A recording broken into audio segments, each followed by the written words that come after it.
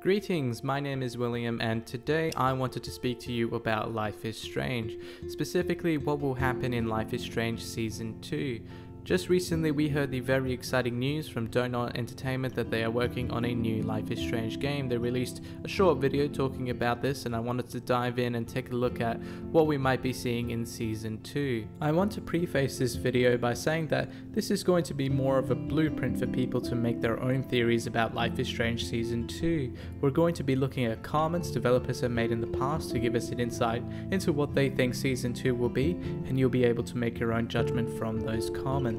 Now, while I was making this video, Life is Strange Before the Storm was announced at E3, and I have a separate video that talks about everything that was announced, and you can find that in the description. That is a separate game and a sequel made by Deck 9 Games, so right now I want to focus on Donut's new Life is Strange game, so let's begin. First, I wanted to address the language in the video that Luc Bagadust, I hope I'm pronouncing that correctly, uses to describe Season 2, which is New Life is Strange game, which I thought was a bit weird. They do call the first Life is Strange game Season 1, so you would think that a sequel would be called Season 2. There could be a few reasons for this. One could be that because of the difference in languages and how we pronounce certain things, he could very well mean Season 2, but calling it Life is Strange game is how they would describe it in French.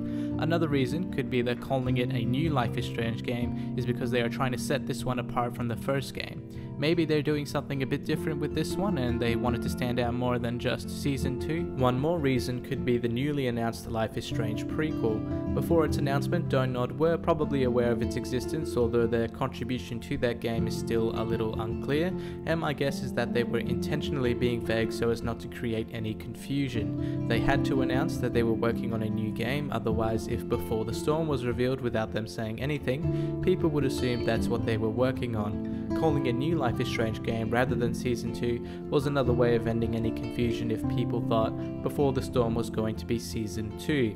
I really hope that makes sense. Now to talk story and characters, and the best way to find out what's happening in Season 2 is to establish what we know for sure, what is concrete. Now, just before I get started and show off all the information that we have so far, I'll say now that everything points to two things. We will have new characters and we will have a new location. It's been said in a number of interviews with the developers that Max and Chloe's story is sadly finished. In an interview with Michelle Coe on PC Games N, Michelle states that their story is done. Something we know for sure is that in the course of those 5 episodes of Life is Strange, we told the story we wanted to tell about Max and Chloe. This is backed up by a tweet from Luc Bagadust, one of the producers of Life is Strange, saying, "Haha, sorry but no, this is the end of Max's adventures, as we have already said in interviews." Jumping back to Before the Storm, the deluxe version of the game will have a bonus episode entitled Farewell, in which you get to play as Max, and the few times I've seen people talk about this, it's being described as one final time to play as Max. It's apparently going to be very emotional, and I think the reason that it's going to be emotional is because what they're saying is true. This will be the final time we get to play as Max, indicating we won't see her, or at the very least play as her, in Season 2.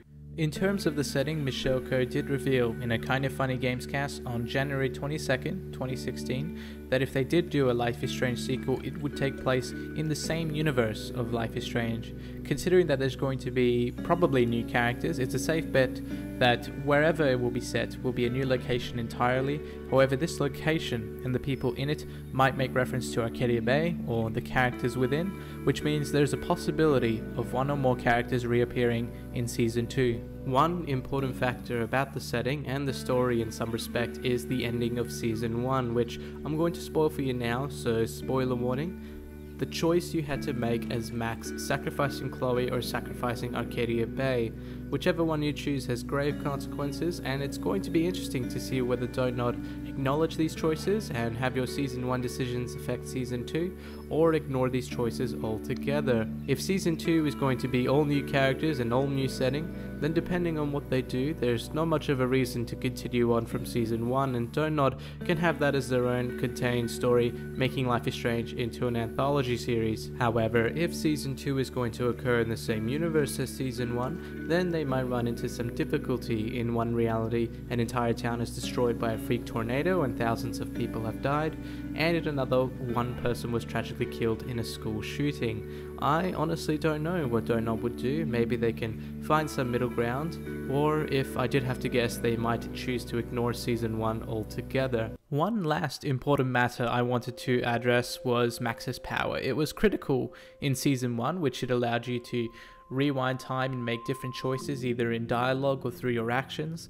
I made a comment on my last video about Before the Storm saying that time travel is what made Life is Strange unique. It gave it some originality, and that taking out time travel takes away that originality, and I certainly agree with that on Season 2. Time travel is not what ultimately made Life is Strange, but it is certainly a huge part of what made it great. So ultimately, I don't think they'll get rid of time travel altogether. Maybe they'll improve it, maybe they'll change the power entirely, but they definitely won't get rid of it.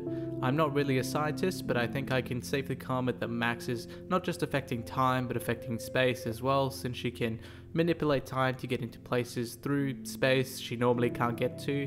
Maybe this will be addressed and make Season 2 a bit more challenging gameplay wise. I don't know for sure, I'm just kind of rambling at this point. I hope you've enjoyed this video looking at what we know for sure about Season 2. Any news that gets announced or any trailers that gets released or any rumors that pop up, you can be assured that I will be covering them on this channel along with anything regarding Before the Storm.